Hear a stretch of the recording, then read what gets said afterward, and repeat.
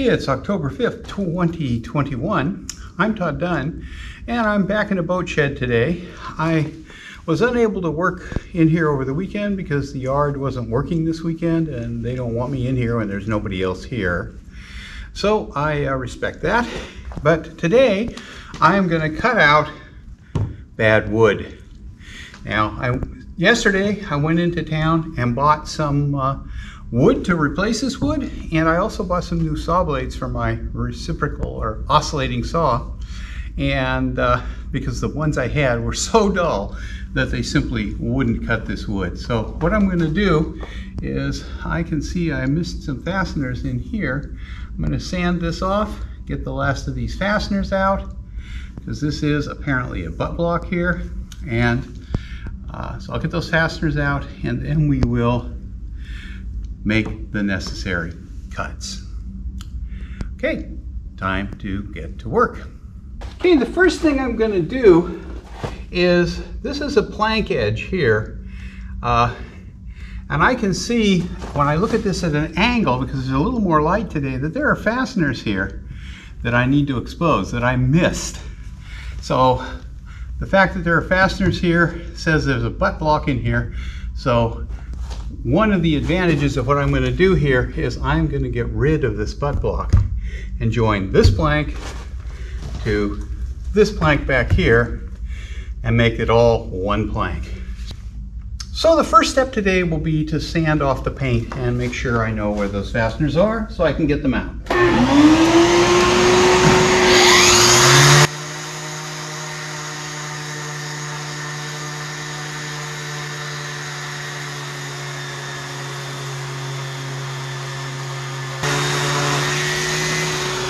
Okay, I've got 6 fasteners to pull out here, so we'll take the bungs out and unscrew those.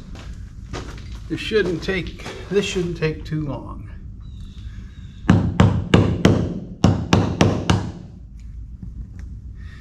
These are bronze, so they've been in there for a while. A lot of the hull here was rebuilt and refastened in the late 90s before I bought the boat.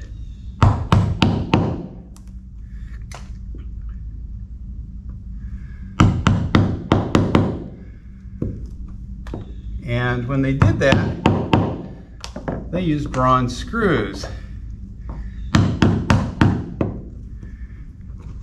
So this plank probably dates from about 1995, which is when I think they did this work. I have to clean out the slots on these screws. See if this one is a bronze screw as well. Yep.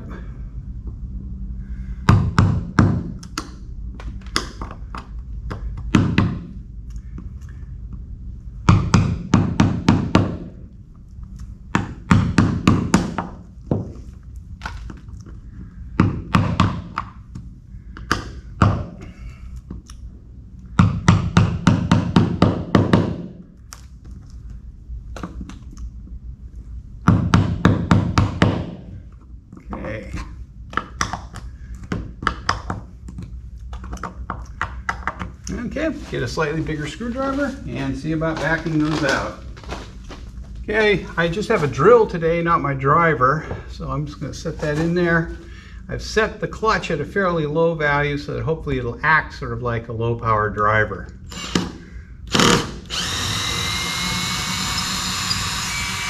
One down.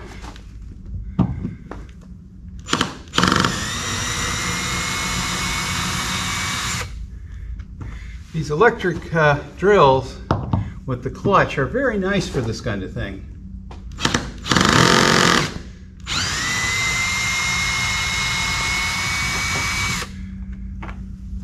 Since you can adjust how much impact it puts on. Okay, these are all coming out nicely. 6 nice bronze screws.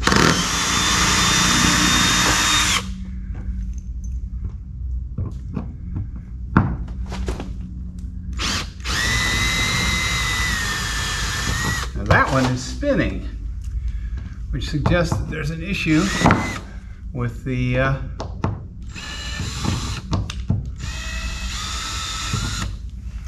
frame there. So I'm gonna have to pry that one out. So this is pretty simple. I'll just take a smaller screwdriver, hammer it in under the edge, put a little pressure on it, and then back it out by hand.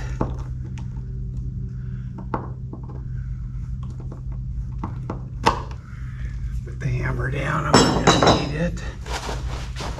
We'll just get this guy out of there. Sorry if I'm blocking the view, but I need to be there.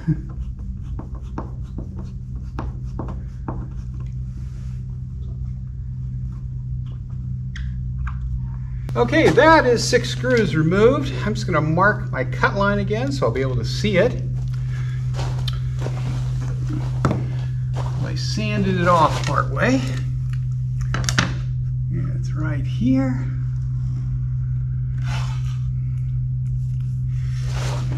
For the bottom edge of this plank. Right here is where I want to cut to, and up here. All right, time to get the oscillating saw and start cutting. Camera shut itself off, so you won't see that cut. It went very quickly. We'll do this one now. I'm just going to mark the top and the bottom so that I don't overcut.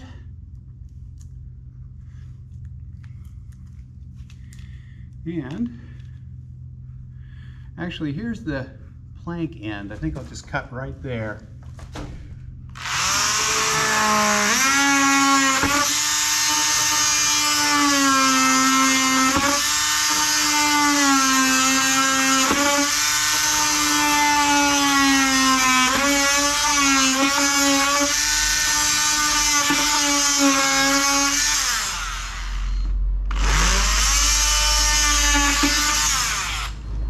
Brand new blade makes a big difference in how well this cuts. Now I'm just going to work on splitting this plank to get it out of here and pop it out. I'll start here maybe.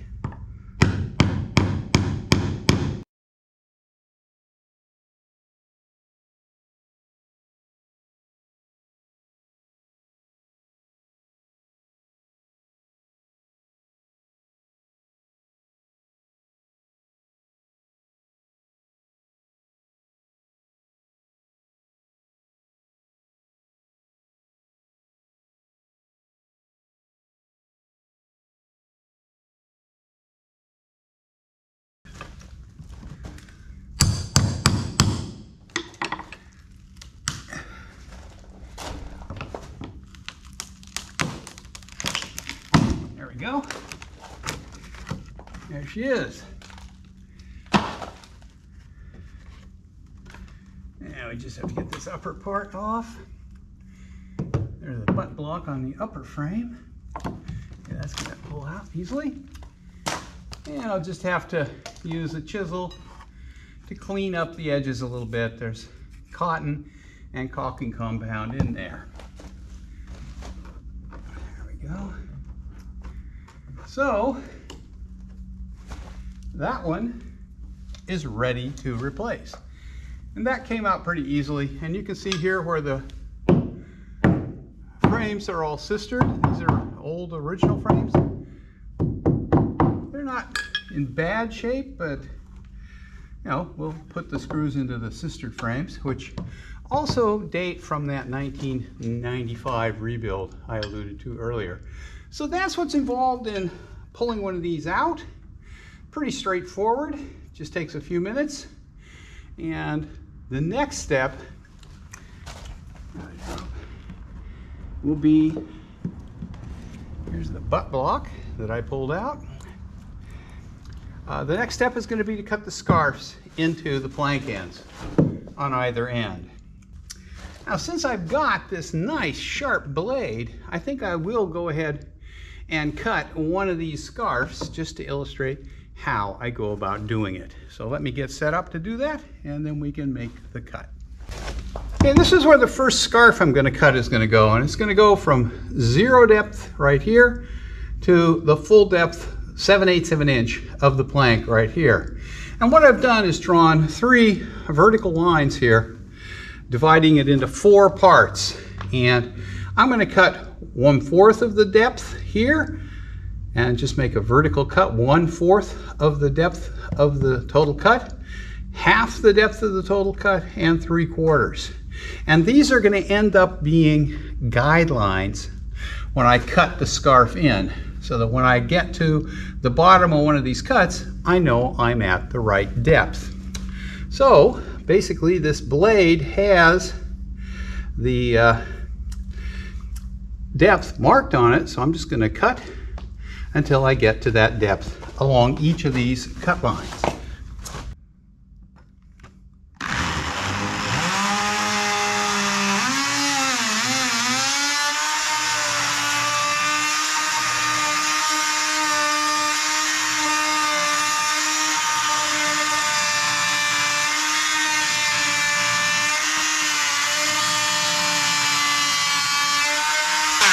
Okay, that's pretty much it.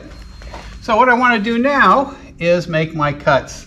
I cut starting here, angled down through there, and I want to ideally hit the bottom of each of those cuts. So we'll just start here. I'm just going to run a vertical line.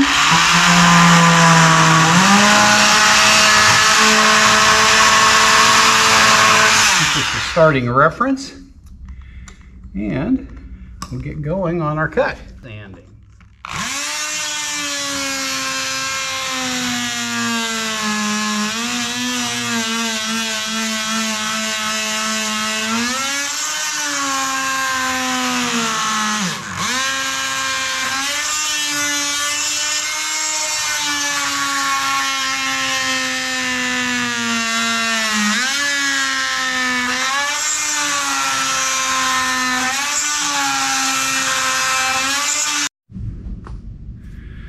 Okay, I'm just going to use the screwdriver to pry these pieces out and see how it came out.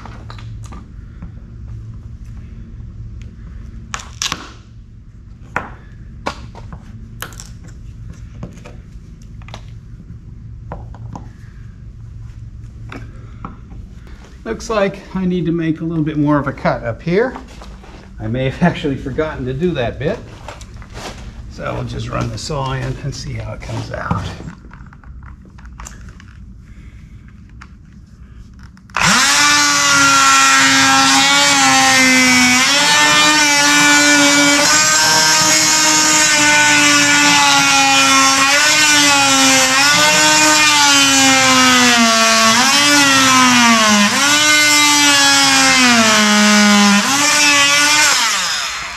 Yeah, I think I did forget to cut that. Now we'll just pry that out. There we go. And now we will make the end cut here. And this will tell me how much more I have to do.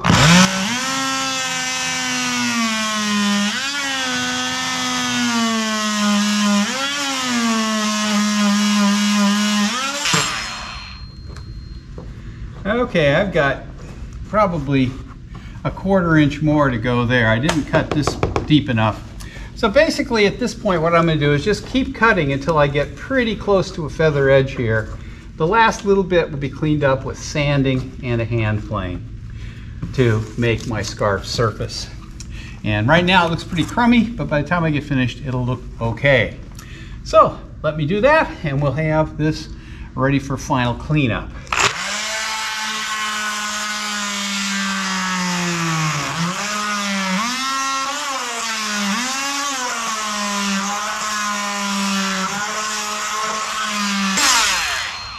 Okay, just about there. Yeah, I'm down to between an 1/8 and a 1/16.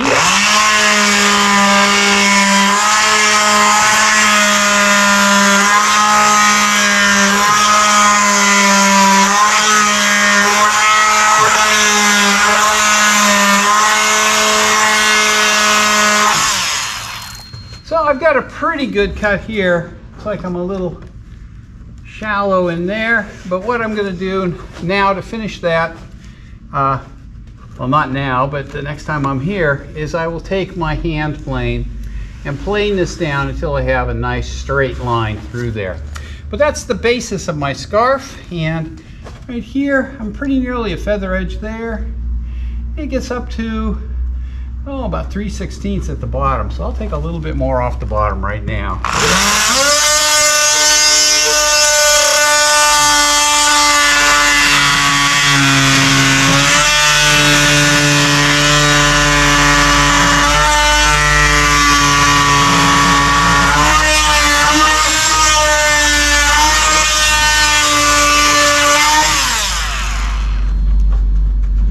Pretty close now.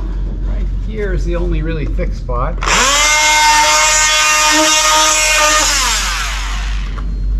And that's the basis of the scarf. That took maybe 12 or 13 minutes altogether.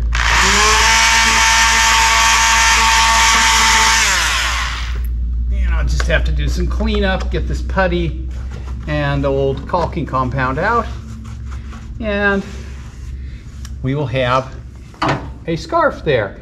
And the reason I cut these before I do the plank ends is I never know exactly how perfect this is going to come out.